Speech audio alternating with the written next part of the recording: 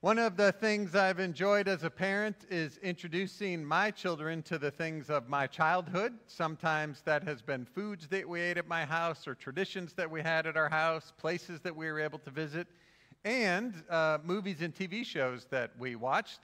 When they were little, they were still making new episodes of Scooby-Doo, so I got to introduce them to Scooby-Doo. I found out at the older service that some of our older people never saw Scooby-Doo, so you need to go home and watch it. The basic plot of most episodes of Scooby-Doo is this group of young people and the dog Scooby encounter these mysteries that have to be solved. Usually there's something like a ghost or a monster that's scaring everybody. One of my favorite cartoon sound is Scooby's teeth chattering as they're afraid of the ghost or the monster. Sooner or later, they end up unmasking the ghost and find out it's just a guy that's trying to commit a crime, or they unmask the monster and find out it's just a guy trying to commit a crime. But in the narrative of Scooby-Doo, whenever they get that far, the criminal usually says, "I had a good plan and I wouldn't have got away with it if it wasn't for you darn kids. You pesky kids, you darn kids," right? You've seen it. So the first service did not get that. But what you see there is there's fear. They are afraid of the things that are happening, but as they get into it, they find out that the ghost they fear isn't a real, like the perception and the reality are very different things. Today we encounter in Romans Paul talking about fear. He actually says that we did not inherit a spirit of slavery that leads to fear. And so this week I found myself trying to figure out how is it that a spirit of slavery leads to fear. And the first thing I thought of was one of my big fears, which is dogs. And I thought, yeah, like there's a way that kind of keeps me captive. Like there's houses I won't go into if I know there's a loud dog that's going to jump on me. And there's times where I just feel limited because I'm afraid of dogs. But I don't think Paul's talking about that. I think Paul is talking about something deeper, like the bigger fears that we probably all share about our human journey. I would guess that most of us at some point have had an economic fear. And by that I mean you were afraid you might lose your job and not be able to pay your bills. You lost your job and feared before you might find a new one that you might not, be able to sustain your living. Some of you probably worry about your retirement money lasting long enough, and so there's a fear there. Also, I think most of us aren't super thrilled about the idea of being alone, and we can carry a fear with that. I've seen people who skip from relationship to relationship because they just are so afraid of what it might be to be by themselves. I think we can fear for our safety. I think of, we lived in the city of St. Louis in the south part of the city before I went to seminary, and if you watch the news, you would think that every other house in my neighborhood was on fire and that I had to crawl under gunfire just to get into my house. So, and actually, none of that was true. Was there a crime in our neighborhood? Sure, there's crime in everyone's neighborhood. Only some of it makes it on the news, right? So we had Halloween was coming up, and I invited my coworkers to come trick-or-treat at our house because trick-or-treating in our neighborhood was amazing.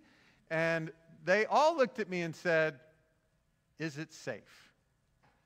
They had watched too much news and were afraid of my neighborhood. The reality was very different than their perception, just like the ghosts and the monsters in Scooby-Doo are different than what's actually happening.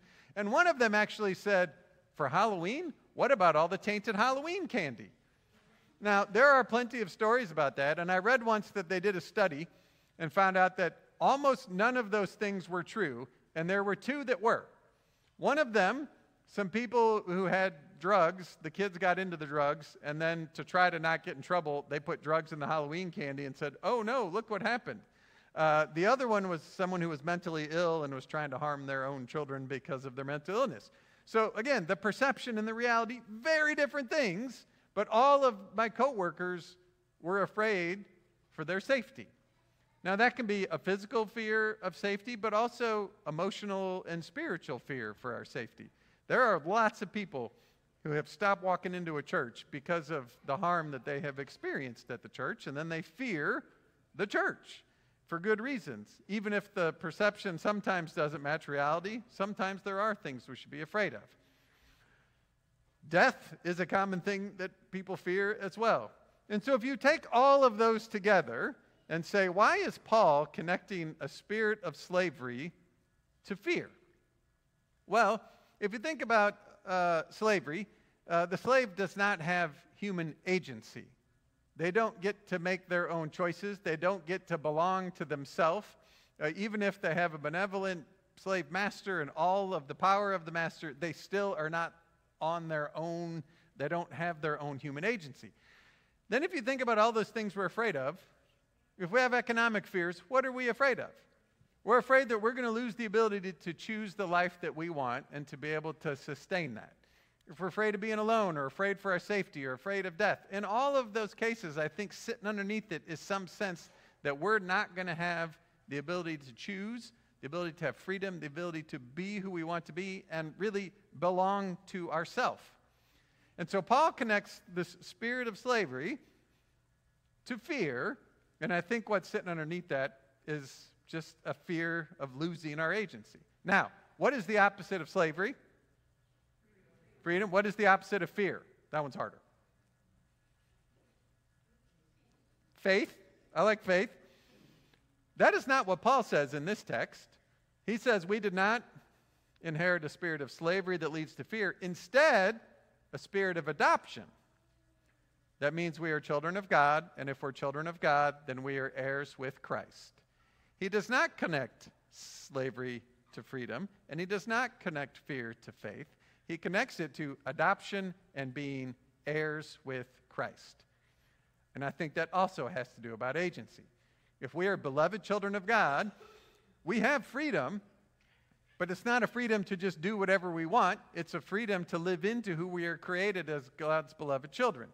And that's what that agency then is that we can choose. We can do whatever we want, but when we choose the path that God has laid out before us, we live more fully into that life, that gift of life that we've been given. Now, the thing about an heir that's different from the slave, an heir inherits maybe not just the estate and all the rest of that, but also responsibility. With being the heir comes some responsibility. And so what I hear Paul saying is, we have freedom, but it's freedom to be responsible to one another. Now, I also find this metaphor of being heirs with Jesus to be a little bit complicated, and here's why. I knew a guy once who was supposed to inherit the family farm. His sister was supposed to inherit the house that their parents had in town. Their mom died. When they were well into their 80s, Dad got remarried. Dad died. Second wife rewrote all the will and everything and gave everything to her kids, and he and his sister got nothing. Now, I would love to tell you that I've only heard that story once. I have not. We also know an estate attorney, and she just said you'd be shocked at how often her job is trying to mediate with siblings who are fighting over mom and dad's stuff and just hashing out being the heirs, right? How messy that can get.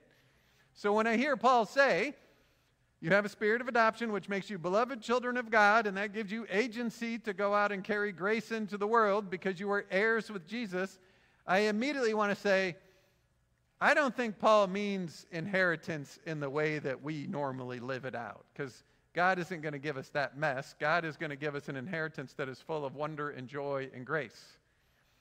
But if you keep reading what Paul says, he says we are adopted, we are children, we are heirs, therefore we suffer with Jesus, but get new life with Jesus. Which means that we do inherit the whole mess of what happens in the world, but we also inherit the gift of grace and life that Jesus gives us in his death and resurrection to go out into that mess and carry grace with us. Martin Luther called this the difference between theologians of grace and theologians of the cross. He would say theologians of grace look for God in the things of wealth and success, versus theologians of the cross who find God where there is suffering. And the other difference is that theologians of grace call good evil and evil good. It'd be like watching an episode of Scooby-Doo and thinking that the hero is the monster or the ghost that's wreaking all of the havoc. But a theologian of the cross calls a thing what it is. What Paul is inviting us to is a journey where we don't try to avoid suffering. We don't think that wealth and power are the goal of this whole thing. But we understand that we are beloved children of God who have inherited a messy world, but we also have inherited the grace that can change that messy world, and that we are called out into that suffering, and in that suffering to call a thing what it is. Sometimes that means you tell your coworker that tainted Halloween candy isn't a thing. Please come to my house so we can have some fun. Sometimes it means that we have to learn that the neighborhood that everybody thinks is a bad neighborhood isn't so bad. It's just got people that have barbecues on Memorial Day and walk their dogs around the neighborhood just like everybody else. Sometimes it means having hard conversations with their family members about addiction or about other stuff. And there's all kinds of other, but in all of that, always to do it with love. It's easy to be judgmental and think we're calling a thing what it is. It's much harder to do all of that with love, which we are able to do because we are children of God that have this inheritance that comes, that joins us with Jesus along the way. The end of Scooby-Doo episode, they're always unmasking some messy monster, right? And if it wasn't for those pesky kids, they would have gotten away with it. As we go out, may we understand that we are God's beloved kids. And if it wasn't for us pesky kids, the messiness of the world would continue instead of the grace that we carry with us. Amen.